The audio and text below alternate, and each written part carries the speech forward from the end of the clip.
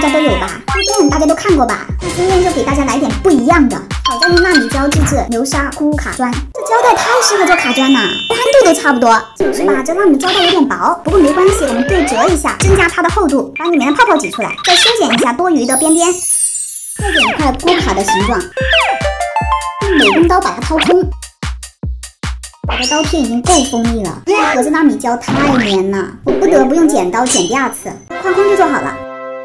再把刚刚做的这片胶带的膜撕掉，再把门框小心翼翼的贴上去。可以开始做夹层的流沙了，我这里加的是甘油，它的流动效果会更好一些。再来点不灵不灵的亮粉，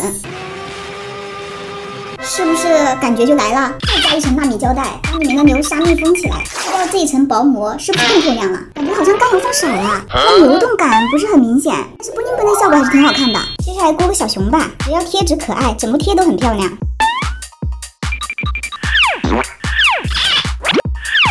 完成了，我们看下效果，还是挺鲜的。就是这流沙的流动性不是很好，但是挤一挤还是能看到里面的液体。这个酷卡砖你们能给我打几分？在评论区告诉我哦。